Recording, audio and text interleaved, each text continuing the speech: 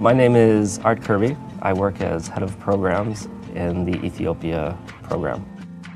I'm from the Commonwealth of Massachusetts, just south of Boston, and I went to undergrad in the state of Maine. I served as a Peace Corps volunteer for 3 years in Bolivia, and that's what really got me interested in international development as a career.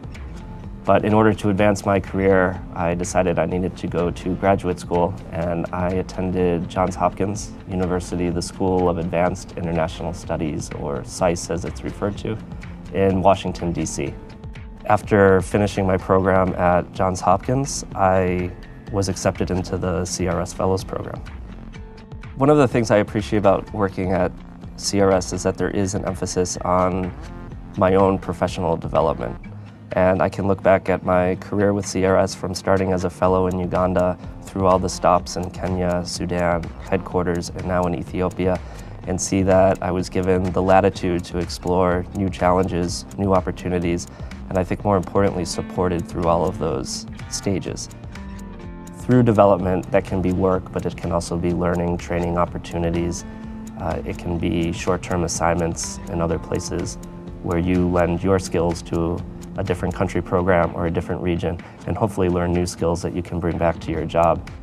What impresses me a lot about CRS as an organization is that can take place at an international staff level or a national staff level where there are opportunities to grow for everyone who works at the agency. Without a doubt, it's that commitment to people in CRS that makes this agency what it is.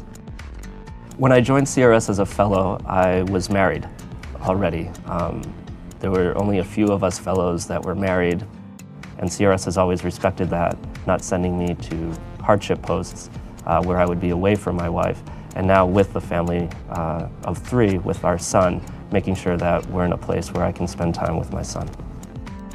Family is obviously important to me, but what I enjoy most about CRS, I think, is that the family is as important to CRS as it is to me as an individual.